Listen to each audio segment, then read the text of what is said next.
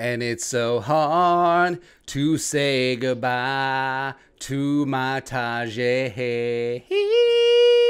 That's right. Pouring a little out for Tajae Sharpe. Minnesota Vikings announced that they have waived the veteran wide receiver to make room for tight end Hale Henches, who was claimed off the Titans practice squad last week. So, it's unfortunate. Big-time free agent signee of the Vikings this offseason on the league minimum 1-year deal.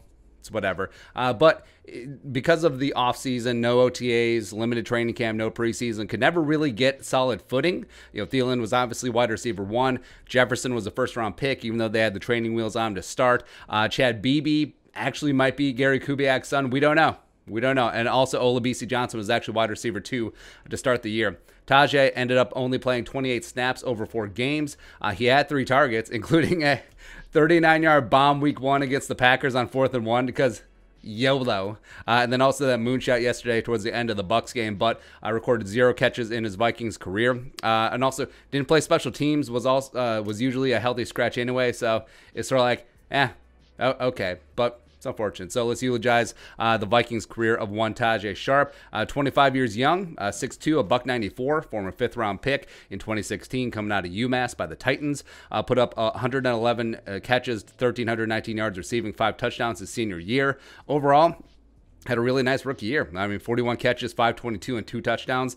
Great route runner, pretty shifty, could do some things in the open field. Although, who knew that the catches and yards would be career highs? And then just sort of got displaced in Tennessee. They signed Adam Humphries. They drafted A.J. Brown. They drafted Corey Davis. So he just sort of fell out of favor there. As he built up some chemistry with Mariota, but of course Mariota fell out of favor there as well. But ironically, this may be a spot where it works out for both the team and the player because Tajae is looking, well, Vikings may not make the playoffs. Maybe I want to get a playoff check. Maybe I can catch on somewhere else, potentially show up and show out the last couple weeks and maybe playoffs or at least in practice, and maybe I'll get a contract for next year.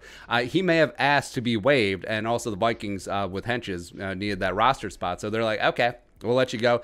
Ironically, with Adam Humphries on IR with a concussion, it may be the perfect spot for him to come back to Tennessee. Mike Vrabel and Arthur Smith is like, hey, come on back. So you never know. But it's unfortunate. Like we said, had some quasi hopes for Tajae, but BC and BB, it's going to be a hard hurdle to clear there, especially since he doesn't play special teams, which means he wouldn't be active on game day, and especially since Dan Chisena is a special teams monster, and then KJ Osborne, when he wasn't being benched, obviously played some special teams, so he wasn't going to be active. It wasn't going to do anything, and of course, Justin friggin' Jefferson ascended to the heights, so it's unfortunate. But he does join the pantheon of legendary Vikings free agent signees recently, like Tavares King, like Kendall Wright, ironically a former Titan, Michael Floyd, just another veteran wide receiver on a minimal deal who just didn't work out. So your thoughts. But letting go Tajae Sharpe. Let us know in the comment section below. Subscribe for daily Vikings takes. Want to support that work, post on the Venmo. But until next time,